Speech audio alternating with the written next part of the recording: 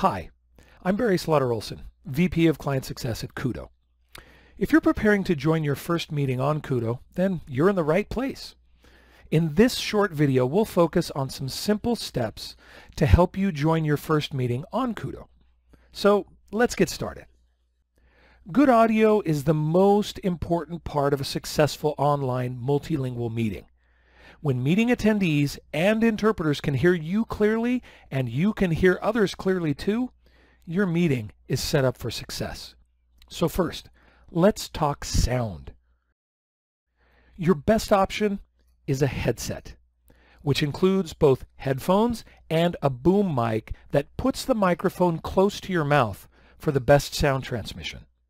Hands down, a headset is the best way to participate in a Kudo meeting if you're joining individually from a computer. That's why we recommend it.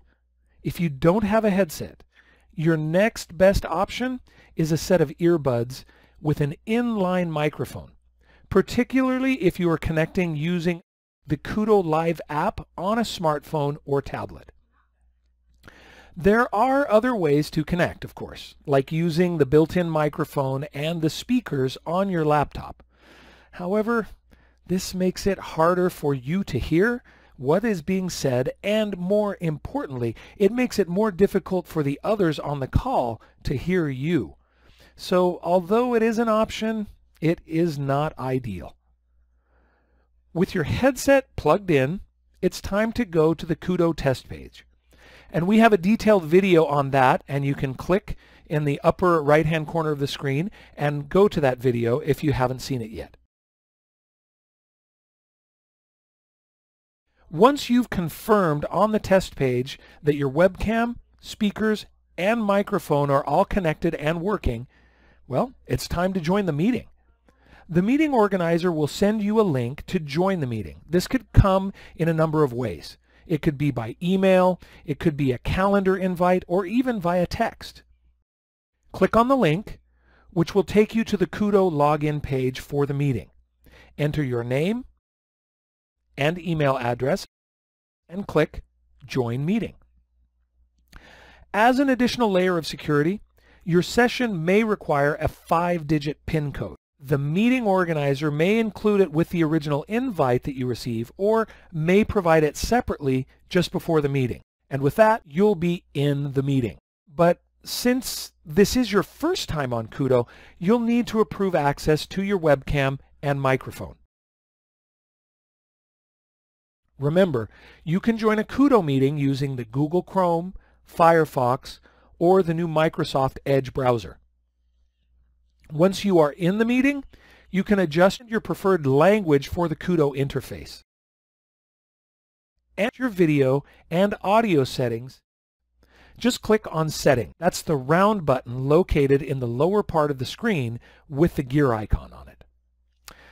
At the beginning of any meeting, you'll likely start by selecting your preferred language channel. To do this, go to the lower left-hand corner of the screen and click on the language selector. A pop-up list will appear, and you select your language of choice from that pop-up list, and you'll be able to listen to the meeting in that language. Feel free to speak in that language as well. You can change the language you are listening to at any time during the meeting. The floor option lets you listen to the original audio of the person who is speaking. Here's one more important point to keep in mind. Kudo offers two types of meetings: open and request to speak. An open meeting allows all participants onto the meeting's virtual floor as soon as they connect to the platform, which means that everyone can turn on their camera and microphone whenever they choose. As a general rule, open meetings work well for small groups of 10 people or less. Requests to speak or moderated meetings are far more common on Kudo, as almost all multilingual meetings use this format. Just like in face-to-face meetings, where participants request to speak and are then recognized in order by the chair or the moderator of the meeting, on Kudo, participants request to speak by clicking on the Request to Speak button, which is located in the lower right-hand corner of the screen. Then they wait to be given access to the meeting floor. Until then, your microphone and camera buttons will be grayed out and you won't be able to turn them on. Once you have been granted access to the floor, you can then turn on your camera and microphone to speak. When your camera and microphone are on, these buttons will turn blue. Once you finish speaking, you can click on the Release Mic button in the lower right-hand corner, and that will have you leave the floor. When you do, your camera and microphone will become inactive again. So if you wish to speak again during the same meeting, just click on Request to Speak Again and wait for the meeting moderator to give you the floor.